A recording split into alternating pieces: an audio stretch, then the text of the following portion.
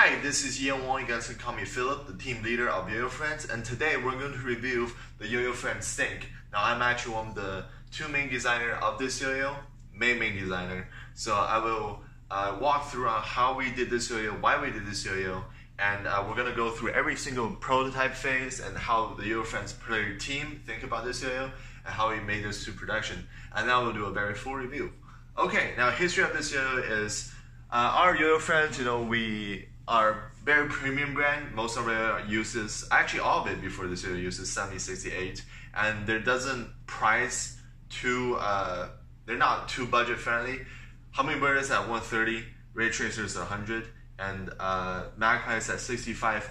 They are very price friendly for what they are, but they're not really true budget yo-yos. So what we want to do is we want to bring our yo-yo, we want to humble ourselves with 6061 first, and then to make a yo-yo around $50, we still want to have that nice premium quality and quality control. So it's around $50. So, but it's more affordable to the masses. So when we tackle this, we're thinking, okay, we're using 6061 instead of 7068, but we still want to have this yo-yo to perform as well as the 7068 counterparts and all Yoyofriends lineup. And that is kind of hard to do because 6061 a little bit high tolerance. We don't have too much design to work around with. So what we did is we needed really performance driven design, and not too every single thing should be around performance. So okay, so the first prototype after me and my friend came up is this. So this yo weighs 65.5 grams. Very nice, very big cap. We also want this yo to kind of finger spin and also have a very nice flowy and floatiness characteristic, and that definitely does it. So very nice shape, V shape and kind of W also. The response is the exact same as the Ray Tracer because I really like that response. So very nice design overall. So, but the thing is, when we play this yo-yo, some of the players think that it's a little bit too heavy, a little bit jarring, and the flowiness and floatiness is not so much, but most of our players are performance driven, so not too much cared about. But flowiness is really nice, but there's a little bit sluggish going on at very high end, and it's not quite zippy, and that is something that we don't really like. Some of our speed players really like the yo very zippy and just teleports from left to right. And yeah, so what we did in here is because the center axle is right here, and since we're trying to make this a finger spin, we're trying to curve up the design like a bowl shape going on. This is why this cap is so much bigger. So this making the yo-yo 1-point-something grams heavier, almost 2 grams heavier actually. And this yo-yo really, overall feels really nice, but a little bit sluggish, reluctant to move at very high end. So what we did is we eliminated this cap right here, or this cup design right here, and also this yo-yo is a tiny bit sharp, and we don't want to make a yo-yo as sharp as Magpie again, so we made this yo-yo, we rounded off this edge, so it's very friendly when the yo-yo snaps back at you with incredible power, because this yo-yo is very powerful as it is right now. Also the bind. So the bind for Drake, he's our best binder, so he wants something even more responsive, more snappy, and he also does awesome regions, so he is very heavily demanded on bind. So what we did is we took the Ray Tracer, also this prototype 1 response, we lowered the gap width from 4.5mm to 4.45mm, and also bumped down the response excess wall here, so the yo is more responsive in binds, but we're also making sure that the strings are not rubbing the pads whatsoever. Okay, so yeah, after all that, the prototype 2 came out. I don't have the prototype 2 with me, but this the production is the same but a little bit lighter. So production prototype 2 yo-yo, very nice, 64.8 grams. The cap is eliminated, better response, better more comfortable, so it's not too sharp. And we also increase the inner rim weight right here because shaving out 2 grams is too much. So we raise the weight back up to 60, like I said, 64.8. So yeah, as you can see the rim design, we have a more inner ring is bumped up a little bit. Not inner ring, the inner side is bumped up a little bit to give it a little bit more power. So yeah, so it will turn out very powerful, but since there's so much rim weight going on, it's slightly bit taxing and a little bit jarring for, you know, prolonged period of playing. And I feel like the yo can be even faster, and it has a very nice, decent flow to it. And yeah, and what we did is I told the manufacturer to lower the weight by 0.3 grams. And that is kind of hard to do on the CAD because the tolerance, the weight tolerance when you're actually making the yo is around there. So really shout out to our counterparts in China over there. They really did very well. Every single yo I got is 64.5 grams. So they literally shaved off exactly 0.3 grams on each single yo. So really huge shout out to them. And that is the production version we have here. Okay, so this is the history of the yo-yo. Basically, this yo-yo has been through a lot of tests. It's fuel approved by Stephen and Owen, and speed approved by me. I'm a speed player, kind of. Stephen is also pretty fast, and Sam Shemaya, he's really fast. He really like the speed of this yo-yo. And it's comfort approved and also bind approved by, like I said, Drake, and really good at binds. And also it's power approved by Ollie, because Ollie is really one yo-yos with like infinite rim weight, like the Hummingbird, which he uses at his go-to yo-yo right now. So yeah, this go through a lot of tests, so we're really pretty happy what it came out to be. Okay, so now we're gonna go through the spec of the yo-yo right now.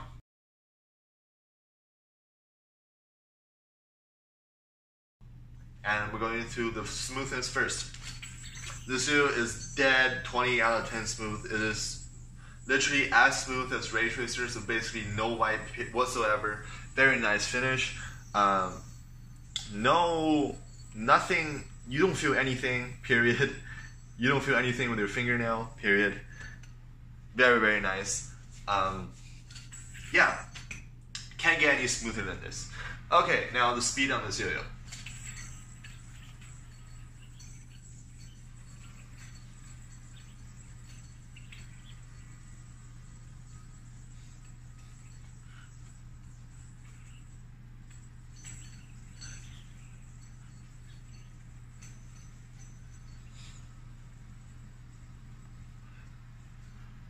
Speed of the yo is really, really fast. I would say around medium fast to fast pace between there. This yo-yo, like, once you begin to throw it, you don't feel that speed. But once you start cranking up the speed, you're like, oh my god, this yo can handle anything I'm throwing at. And that is the kind of feeling we're looking for. I would say this speed is slightly lower than Hummingbird and around the same as the Magpie in terms of speed. So it's really, really fast yo-yo. Power on this yo-yo is pretty good. It's on the more powerful side of a mono-metal yo-yo. Any mono-metal, doesn't matter what material. Super powerful. You know, this is a very full-size yo-yo at 56.5 millimeter. So it's not quite a small yo-yo, so you got all that, you know, weight pushed to the outside and just lots of rim weight because of the design. So power, it can power through, you know, 1 minute combos.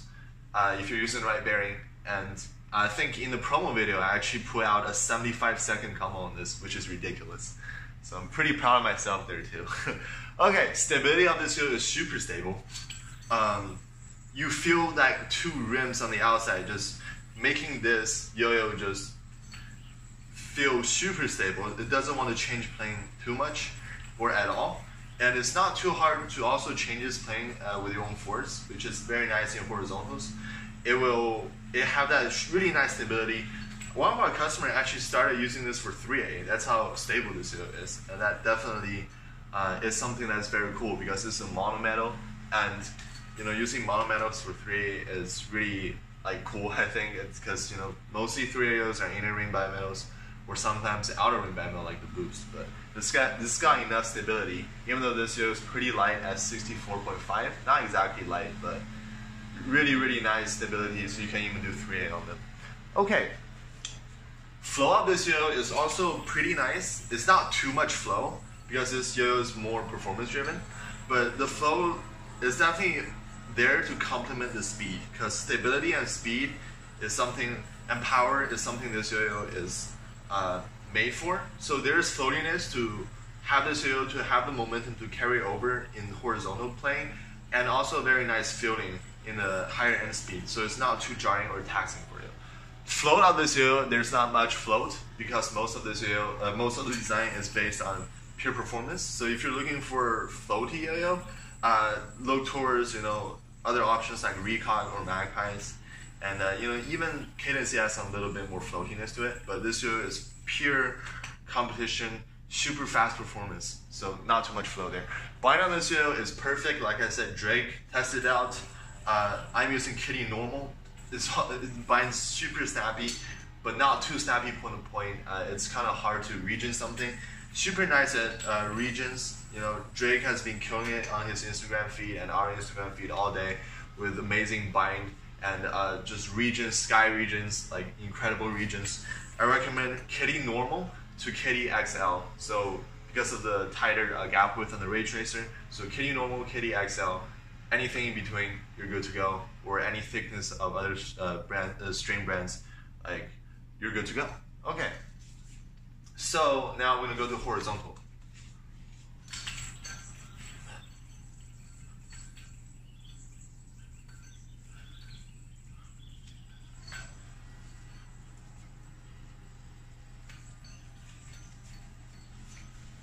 Okay, kind of messed up there, but I'm fine. Okay, horizontal on this yo-yo is very good. It's got tons of stability, and you got that momentum and the lightness of the yo-yo that carries over, and also definitely have that floatiness going on. I will suggest play at a medium to medium fast speed in horizontal. Too fast, this yo-yo doesn't. It's not like quite as zippy as Hummingbird, but you can definitely have a very nice controlled feeling at a medium to medium fast pace. Definitely way above average in horizontal. You can shut up horizontal like super nice.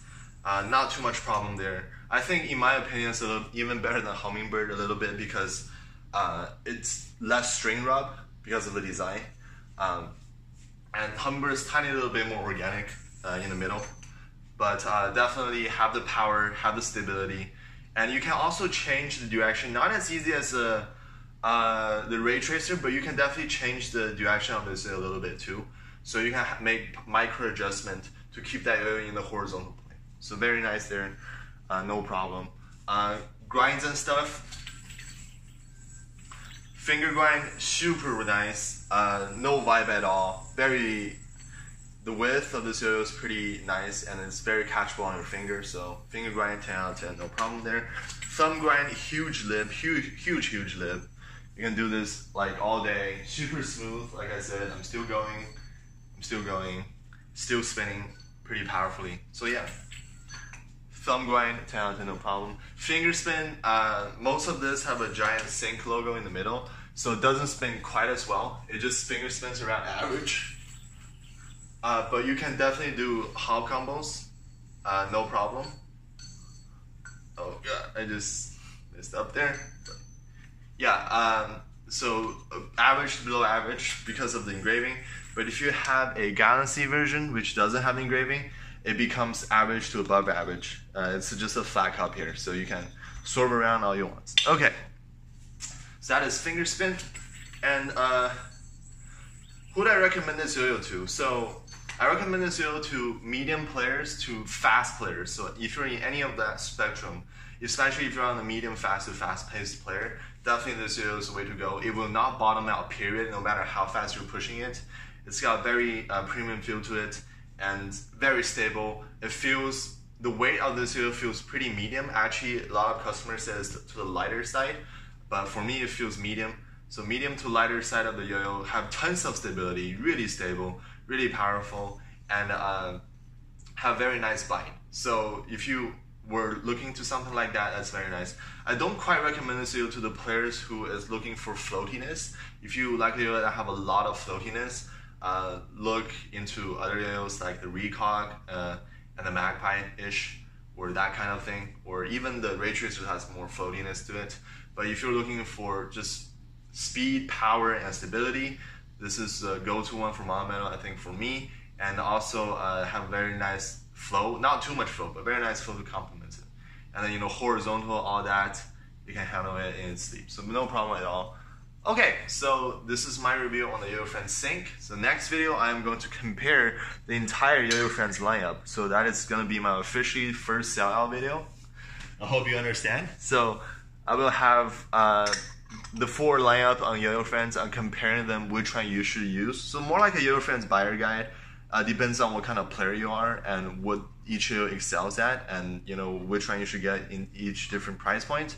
The Magpie, the Hummingbird, this is new colorway, don't tell anybody. Okay, so Ray Tracer and the Sync. So I will compare them, on the speed, what kind of players should get what yo-yo, and yeah, so that's it for today. I also have friends sending yo-yos to me too, to do more reviews. I will post around, I think, 2 to 3 videos per week. I'll try my best. I know I'm doing too much right now, but I'll pace myself better next time. So thank you all for watching.